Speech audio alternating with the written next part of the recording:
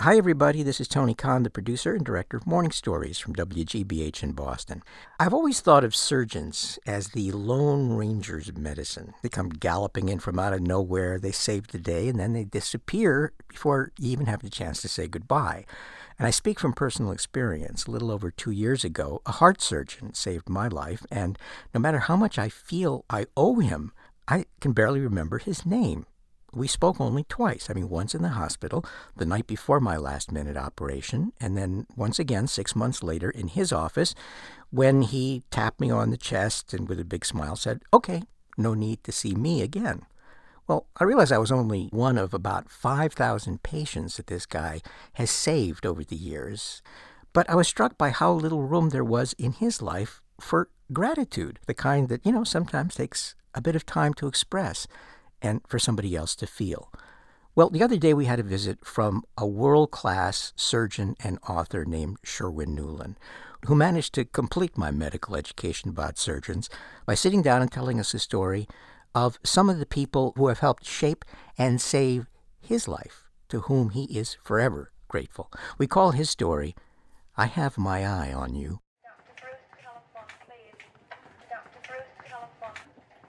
I became a surgeon by accident. I had started as a third-year student on the surgical service. And the chief resident said, "I've been looking for you." I had no idea he even knew who I was.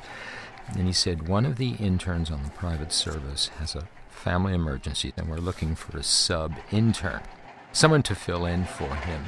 And I've had my eye on you," he said. "And you're the only one of the students who can do this. I want you to go over there."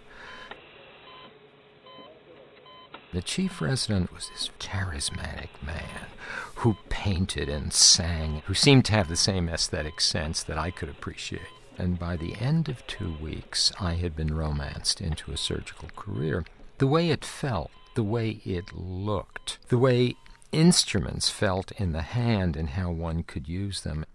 Fast forward 20 years, that fellow who said, "I've had my eye on you," is now the chief of surgery at Stanford University Medical School. And I said, "Bob, you're the reason I'm a surgeon." And he said, a little embarrassed, he said, "Yes, I know. You realize, of course, that when I saw you that day, I'd never laid eyes on you before. Didn't know who you were. I needed a warm body." So, yeah, I became a surgeon by accident. But what a lucky moment that was, not just my being there, but being there with a person like that. I would have had a wonderful, challenging life as an internist. I don't question that at all. But what a lucky thing it was, to meet someone and you see yourself reflected there. A mirror of what you can be at your best, your very best. When I was in my late 30s, I developed a profound depression. By the time I was in my early 40s, I was virtually incapable of doing anything. I was admitted to an institution. People pretty much gave up on me. Maybe a lobotomy is the thing for this man. My case was assigned to a resident who just happened to be on the panel that day. He was 27 years old. And he somehow, through all the fog of the depression and the obsessional thinking, saw someone whom he understood. And he went to his chiefs and said that if you do a lobotomy on this man, you will destroy what he is. And I won't let that happen. And he dug in his heels. He saved my life.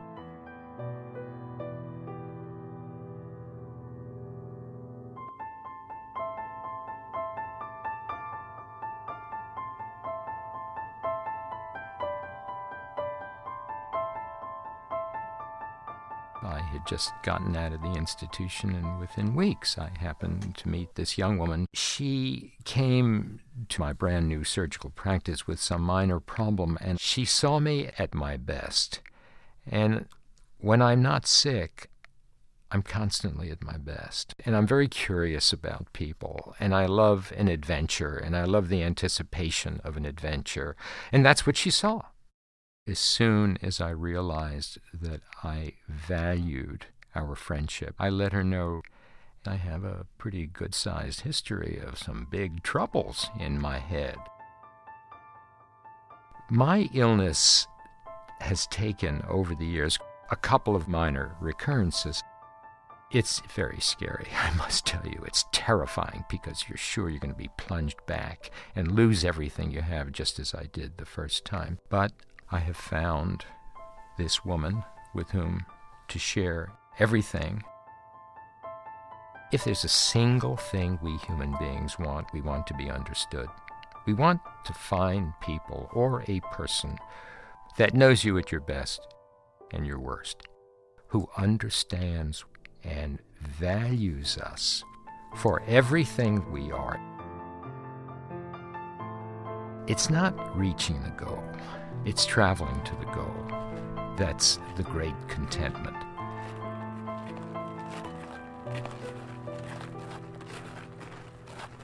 You can't travel it alone.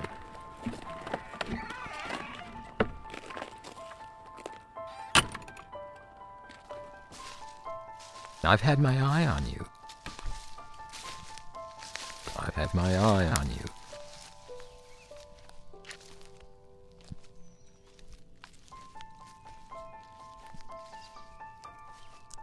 Dr. Sherwin Nuland, I have my eye on you. I'm sitting here in the studio with Gary Mott.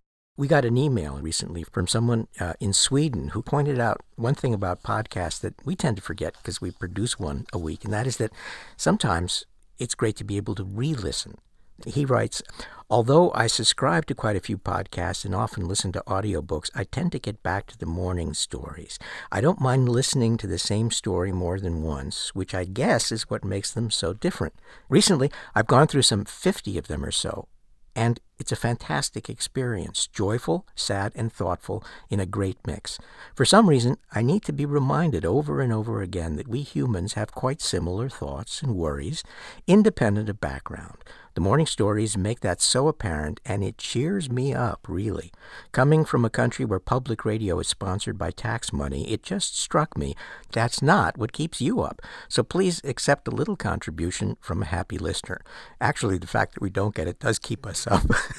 So if you'd like us to sleep gently and not under a deep general anesthetic, consider what this gentleman from Stockholm, Sweden says, which is that we are there for you in more ways than one. We know you're there for us because a lot of you do this on your own coin and your own inspiration. From all over, there's Lorena from San Antonio. There's Neil from Annapolis, Maryland. There's Nancy from Laguna Niguel. We got Karen from Brisbane, Australia. Elise from North Hollywood. From Japan, Mitsujiro Suzuki. Your gifts are appreciated deeply. Listen to our archive on iTunes. Go to our website, wgbh.org/morningstories. Dig in. We've got 126, 7, something like that now, Tony. Hours and hours of great listening, and tell your friends. And if you're into listening in real time, don't worry. We're going to have another morning story for you real soon. So see you then. Bye-bye.